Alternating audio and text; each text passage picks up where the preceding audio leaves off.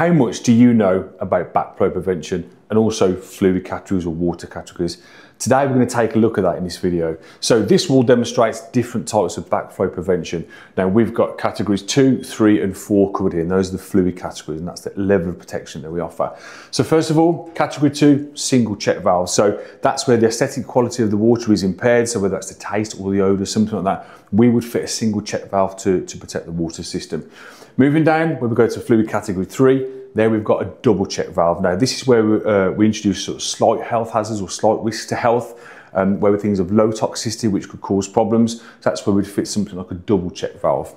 Moving all the way down to fluid category 4, this is where we fit an RPZ or reduced pressure zone valve. Now these are quite complex, but they offer one of the highest levels of protection for backflow. And this is if there's a significant risk to health, so something like carcinogenics or pesticides, something like that in the system, that's where we'd fit an RPZ because they dump to waste, there's no way it can feed back through the system. So those are different categories, 2, 3 and 4, single, double, RPZ. That's all you need to know about backflow prevention.